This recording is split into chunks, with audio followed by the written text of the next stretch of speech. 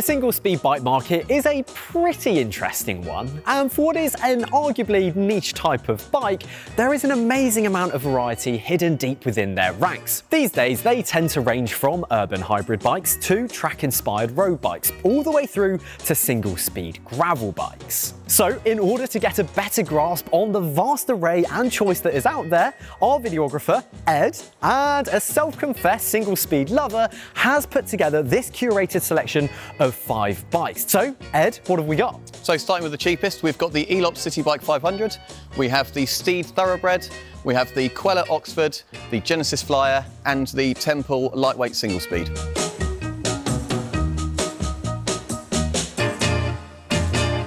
So first off, we have the Elops City Bike 500. Ed, what can you tell me about this? Okay, so the first thing to talk about with this one is the price. So it's £250, which makes it by far the cheapest on test, which, you know, you have to say is a pretty good price. I mean, you can go on eBay and find single speeds for less than that, but for a brand new bike, that's pretty good. You know, if this was a fully geared bike coming in at that price, that'd be a bit of a red flag, because you'd be thinking, well, what components have they used to achieve that price?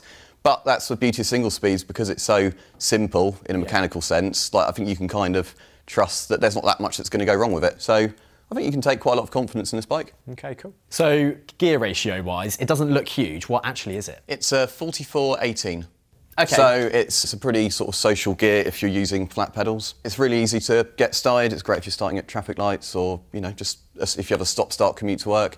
But it can hold a fairly decent speed. You can sort of cruise at about 16 miles an hour before you start to spin out. Okay. So which for town riding is pretty, you know, isn't too bad. And I guess if you do have some hills on your commute or your ride around town, it's going to make it pretty easy. It's not going to struggle too much with those. Also worth mentioning, this bike does come with a flip-flop hub in the wheel. So if you wanted to, you can flip the wheel over and then run it with a fixed gear. It doesn't come with the sprocket, which is fixed, but you can buy them from Decathlon for probably not very much. So are there any drawbacks with this bike? There's a couple. So the first one would be that it has a fixed saddle orientation and it's kind of tilted back. It could be a problem for some people. I actually found it really comfortable, like the orientation was right for me, and the saddle's probably like the most comfortable of all the ones on test. Okay. Which is good. But yeah, if that didn't work for you, you would have to get a whole new seat post. Okay, cool. And then what other drawbacks? The other drawback is it doesn't come with eyelets for a rack. For a rear rack, which I just think for a bike, which I think, you know, the only real reason why you'd be getting this is to sort of ride around town or city riding, commuting,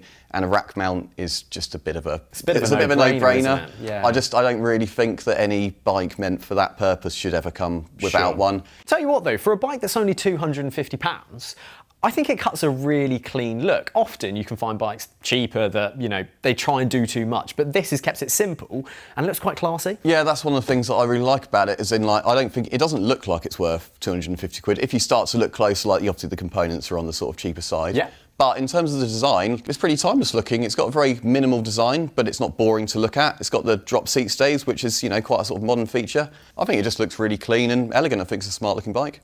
Now, one of the most important things is how the bike actually feels to ride. So, what is it like to ride? It's really nice to ride, I must say. It's really comfortable. You've got 32mm tyres on there at the moment, and it can take up to 37mm tyres, which is pretty good. It's got a full steel frame, which again, for the price, is really good. So a lot of comfort comes through that. It's got a very upright riding position, as you might imagine, obviously the flat bars, very short stem. So it does, as much as it's sort of nice and sort of you can cruise along quite comfortably, it is also quite twitchy and does feel a little bit nervous. Yes. But also, you know, kind of good for cornering, and it's, you know, it's very nippy if you're weaving in and out of traffic and, you know, tighter spaces. To be honest, for a bike that costs £250, brand new bike that costs £250, I really don't think that there's much to complain about. If you just want something, you don't want to spend much money on a bike, you just need something to get around, then look no further, basically.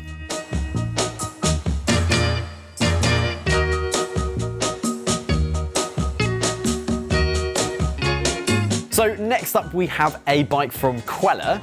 Ed, what is this gorgeous thing we have behind us? So this is the Quella Oxford from the Varsity range. So you've got the Oxford, the Cambridge and the Edinburgh. Yeah. Difference between them is they all just have different colourways. Worth mentioning, I've actually got one of these.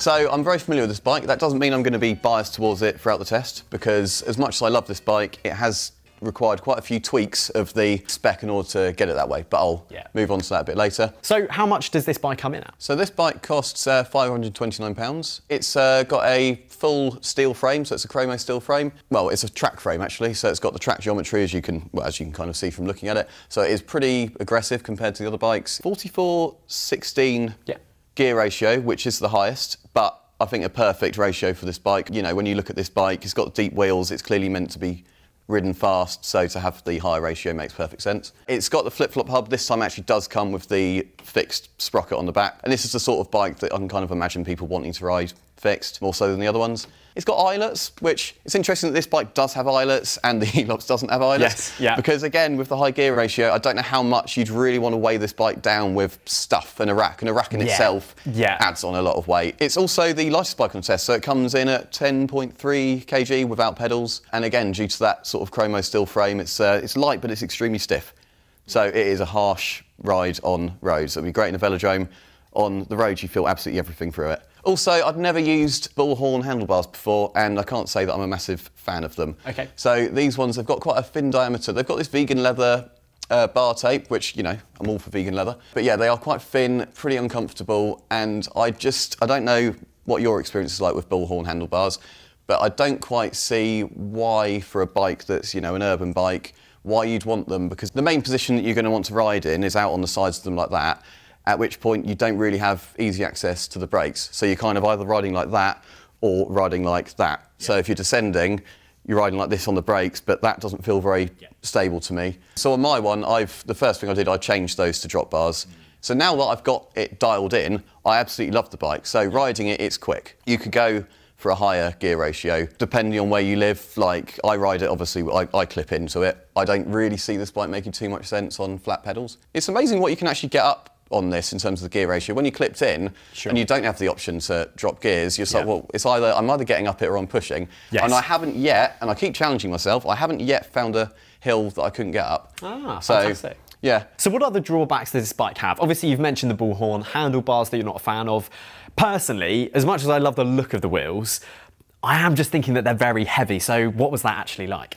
They are heavy. I mean, they're a sort of mid-section, 40mm deep, so, you know, nice and aerodynamic. They are rather beautiful, in my opinion. But when you ride it, it's, out of all the bikes, it is by far the least comfortable. But the bike, I just don't think is meant to be comfortable. I think it's meant to be fast. So I don't think it's uncomfortable by accident. Yeah. These are aluminium wheels. Yeah. You feel a lot through the road. Like, it is quite jarring. And again, you've got the track frame, which is very stiff. On a smooth surface, it's absolutely fantastic, and it's by far the fastest bike. Yeah. But, you know, the English roads aren't that smooth. Also, in terms of the comfort, or lack thereof, you've got these 25mm tyres, which aren't great. I reckon you could squeeze a 28mm in there. Might be a little bit tight on the rear, but I think that you'd then have all of the same riding characteristics, you know, aggressive and, you know, it's quite nippy, and it'd still be light, but it'd just give you a bit more comfort, which it currently just doesn't really have.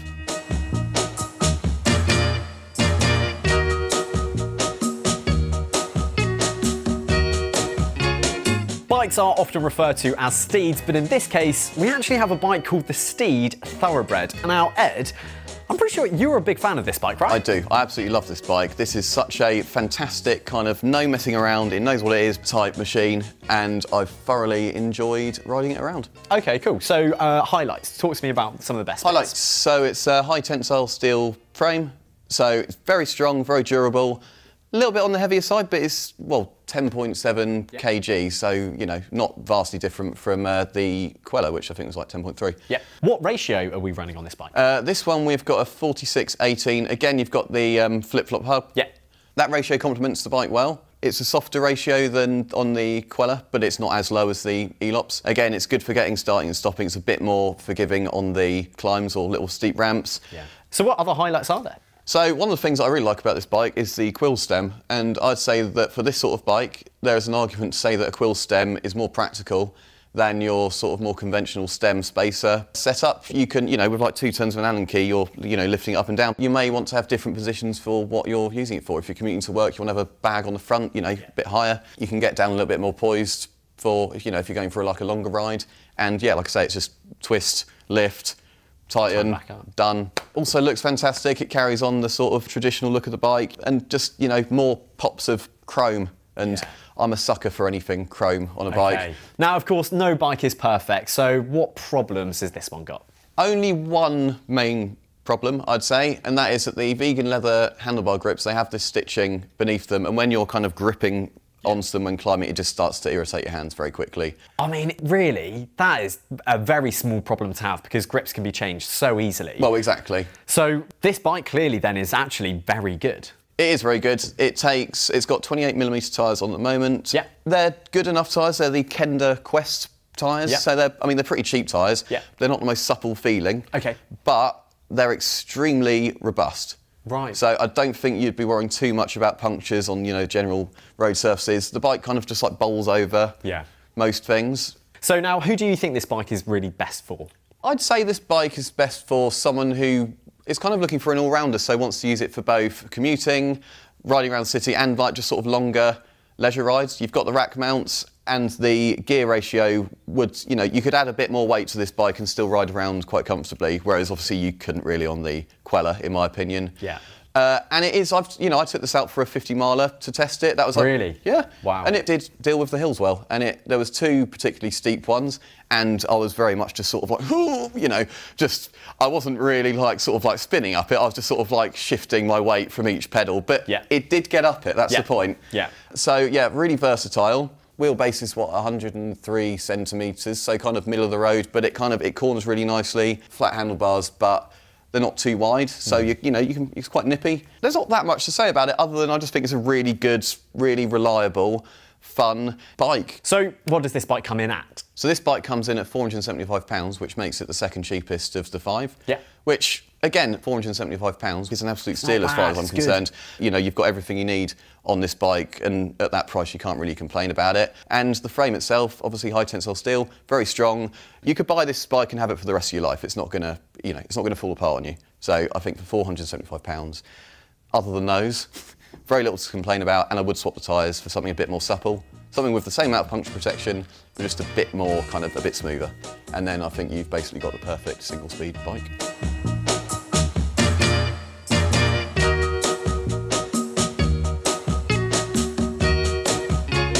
This is a gorgeous bike. Now, this is the Temple, right? And it is utterly beautiful. Talk us through what we're looking at. It is. So this is the sort of boutique option of the bikes that we have on test. So it starts at £825, which I think some people would say is quite steep for a bike with only one gear. Yeah. Basically, you have to buy it as a custom option from Temple. But the main difference between this and the other bikes, other than the price, is that the frame isn't single-speed specific. This has got a single-speed conversion kit on it. So when you're looking at the price, you can sort of look at it as it's kind of worth the extra money because you're not limited to it being a single-speed. You could then, if you wanted to, run it with a full spread of gears. That's one of the things which I think justifies the higher price. So Ed, just run us through the spec on this. What are we looking at? Okay, so this one we've got Reynolds 520 double-butted frame. It's the highest, end frame in terms of frame material. We've got a 39-15 gear ratio. When I'm riding along on this one, I do find myself spinning out quicker. Okay. It's got a bigger gear inch than the Steed, but it just feels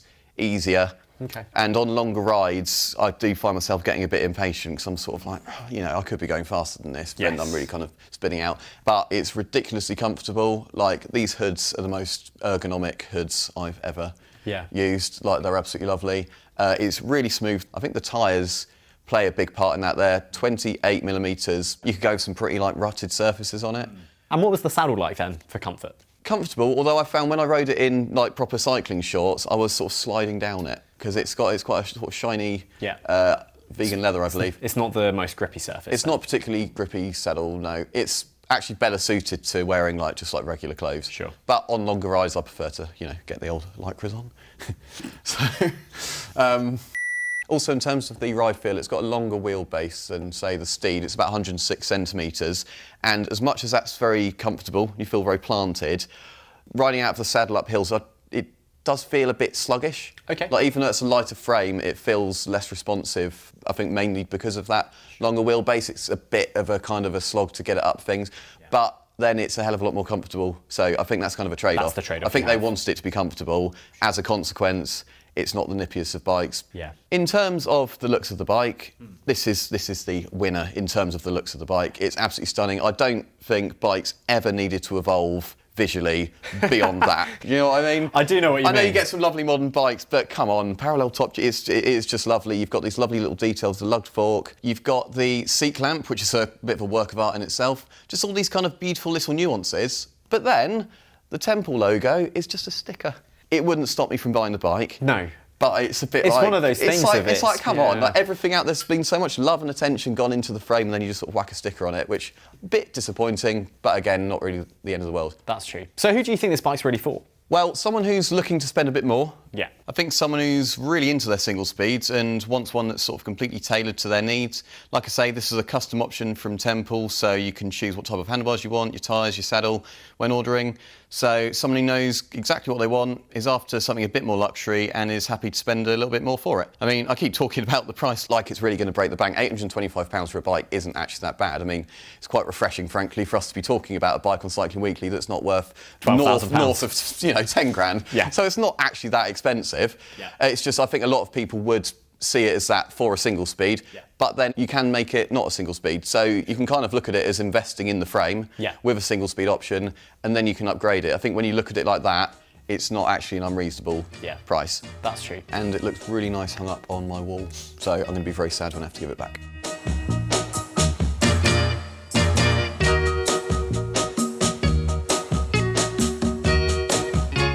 Now, last up, we have the Genesis Flyer, and now this bike, it looks pretty different to everything else that we've had in the video so far. So, talk us through it. Okay, so what we have here is essentially a single-speed gravel bike. Yeah. Genesis have updated the Flyer the last couple of years and taken it more down the gravel route. You can see why. It's, you know, such a popular thing. Yeah. But, I mean, considering that single speeds were already pretty niche as they are, then introducing a sort of gravel version of it doesn't necessarily make a lot of sense. But I think if you consider gravel bikes to ultimately be drop bar hybrid bikes, this then makes a lot more sense. So what aspects of this bike make it gravelly? Okay, so the geometry, it's got an endurance geometry, so it's got a longer wheelbase, it's got a higher front end, slightly slacker angles. It's got these flared drop handlebars. It's got nice wide WTB all-terrain tyres. It's got about as many eyelets as I think I've ever seen on a bike. It's got 22 eyelets, so you could mount basically... I'm still trying to work out a way that you could use every single eyelet at the same time. Haven't worked it out. You've got disc brakes, so obviously you can't really go down the gravel route without having disc brakes, but the disc brakes are not great. They're mechanical disc brakes. They don't perform any better, in some cases worse than the rim brakes on the other bikes. Yeah. They would perform better in the wet though. So if you consider it as a sort of like all year round winter bike, you know, you can ride it, you know, in any weather. That's true. Are there any other downsides to the bike? Yeah, quite a big one for me. The Pro Max hoods are absolutely pathetic. They are tiny. Like you'll be able to see in the GoPro footage, there's like very little to hold on to. Yeah. So, and I'm thinking, you know, you can use this to go over really like rutted, quite extreme terrain.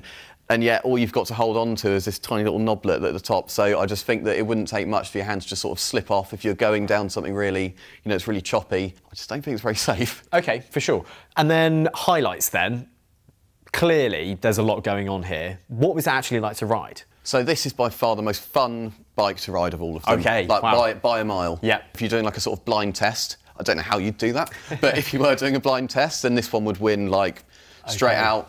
It's the only bike that's got an aluminium frame. Yes. Normally, I'm sort of like, no, I like steel. I like sort of classic steel frame. But with this one, this is absolutely perfect. Looking at it, you're not going to assume that it's light. No. It's the second lightest on test. It's 10.4, I believe. Yep. So only like 100 grams below the Quella. Yeah. And that's mainly down to the double-butted aluminium frame. And what I love about the bike is that with the comfort that comes through the 37mm tyres, with, you know, it's got a decent tread pattern on it. Yeah. That gives you loads of comfort and stability.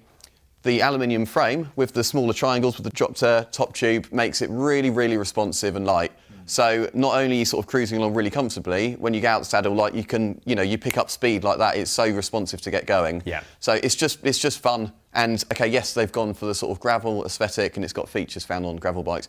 But you know, this doesn't ever have to see any gravel. Like these things are perfect for riding around town. Yeah. the roads in England could be just as treacherous as like off-road gravel tracks. So, you know, this thing would be perfect for it. So some modern innovations, you might say, are actually quite good. Well, I've kind of having to eat my words here because, you know, I'm a complete sucker for a horizontal top tube, that sort of classic thing. Nice steel frame. Which all of them have got a horizontal top tube. But this is the one that's the most fun. This is the most fun to ride. So one of my main points for this bike is that, so it comes in at 700 quid. Yeah. But I don't think I'd be able to bring myself to spend 700 quid on it when for an extra 100 quid you can get the Genesis CDA 10, which is basically the same frame, but yeah, that's got a full Claris group set on it. So for a bike this capable, and this is going to sound a bit stupid because this is all about single speeds, the only thing letting it down or holding it back is that it only has one gear. Sure. So if I was going to buy a bike like this, it would be for bike touring, want to do it in great comfort, and this would be perfect with a full spread of gears. But saying that and bringing it back to single speeds now,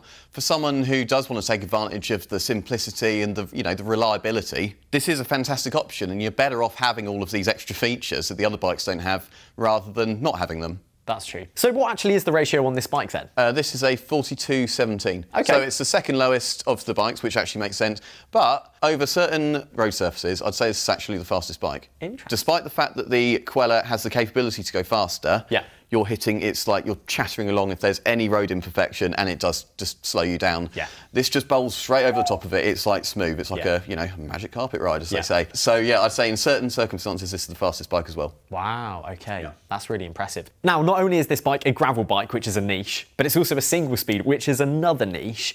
Who's this bike really for? Well, I think that this could suit, I don't think this is for any one person. Okay. I'm sure that there is like a sort of subculture of people out there who just like single speed gravel biking. Yeah. Fine, very specific, but you know, great fun, I'm sure. But then it's also perfectly set up for commuting, town riding, as well as off-roading, and it's pretty quick as well. It's fun to ride really fast on and go long distances, as well as, you know, short commutes in the pissing rain. You've got the disc brakes that can handle it. So I think a lot of people could benefit from this bike. Gravel single speed bike sounds like one of the most niche things I've ever heard, but it's a lot more than that. So out of all of the bikes that you've had on test, Ed, which would you take home?